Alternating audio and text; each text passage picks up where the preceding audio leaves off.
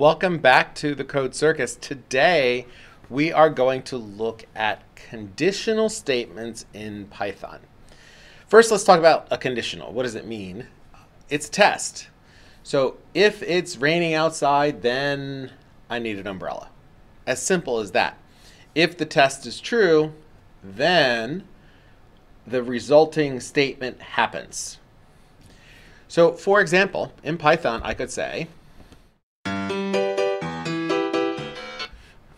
I'm going to go back to my monitor here, wrong screen, and I'm going to put in a conditional inside of the code here. And I'm going to say if, and I'm going to put in just a very simple test,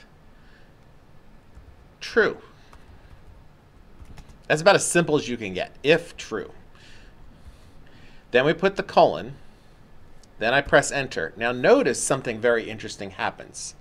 My cursor moves in and is tabbed in underneath the word true, actually underneath the parentheses.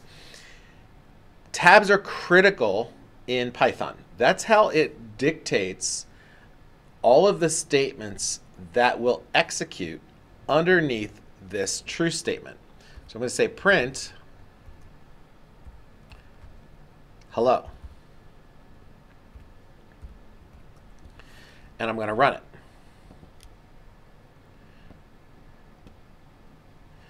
And you can see on the screen it says hello. Now, if I were to take out this tab and try to run it,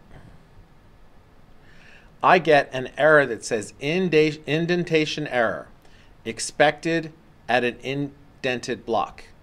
Now, you could use just a single space. That's enough to indent it. It doesn't have to be a whole lot, but it does need to be consistent. So if you're using single spaces to indent, then you have to use single spaces to indent one block everywhere. Anything that I put at that level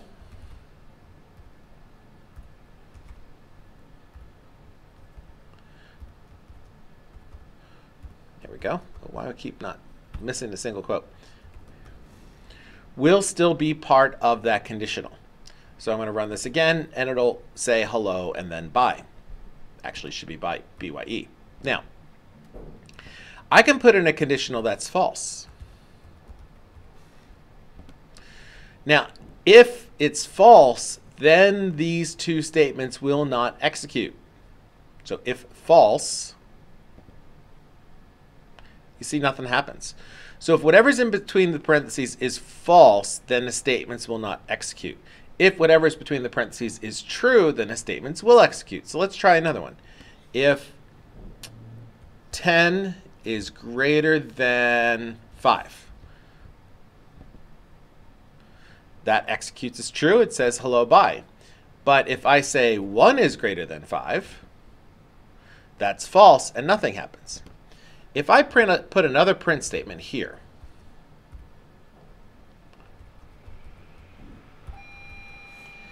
this print statement will execute no matter what because it is not indented underneath the if conditional.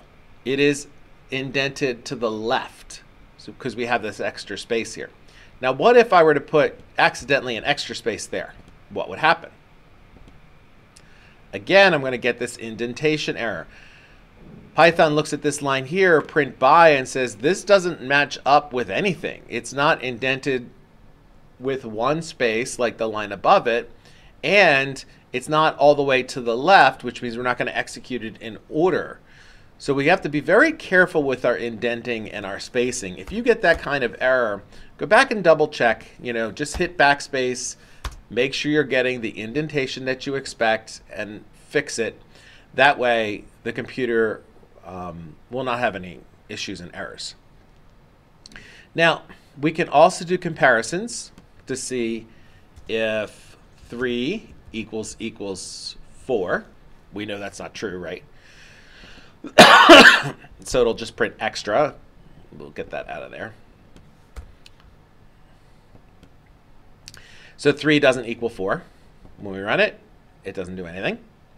If I say 3 does not equal 4. So this is a new operator. We haven't talked about this yet. It's an exclamation mark and then the equal symbol. This tells Python the comparison is 3 does not equal 4. If we run this, and we can see, yeah, 3 does not equal 4. That is absolutely correct. We can do less than or equal to. And it says hello because 3 is less than or equal to 4. Haha, that's a tricky one. Like 3 is not less than 4, but it is equal to, because it really means less than or equal to. It's not just less than. We also have greater than or equal to. So we have equal to, which is comparison of the two. Equals equals. We have not equals. We have less than. We have greater than. We have greater than or equal to. And finally, we have less than or equal to. Those are all of the logical conditions that we can use with our Boolean operators that are supported in mathematics. Now, you don't have to have the parentheses around the condition. I like putting the parentheses around the condition, but it works just as well if I do it without the parentheses. It's just old habit I have. I always put parentheses around it. But it's entirely up to you whether or not you use the parentheses. So we can use this to test things. And so for example, I'm going to create a variable x.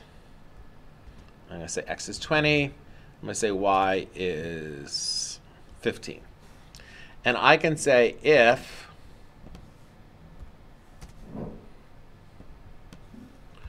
y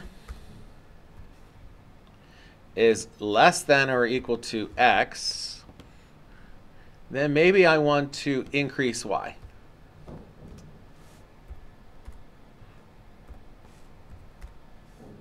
Tab that in. Y equals, it's an assignment now because it's not an equals to equals, it's not a comparison. Y plus 20. And then I want to print y. So now I'll know what the value of y is. So when I run this, I get y is 35 because 15 plus 20 is 35. The reason why that statement was executed is because in the beginning, 15 is less than or equal to 20. And we have our result. So we can use this to get the computer to start to make some important decisions. And you'll see at the end of our module, we're going to use this to get the computer to help us determine whether or not we've grabbed certain objects within our 3D environment. So that's all I have for you today. I'll see you next time on the Coding Circus.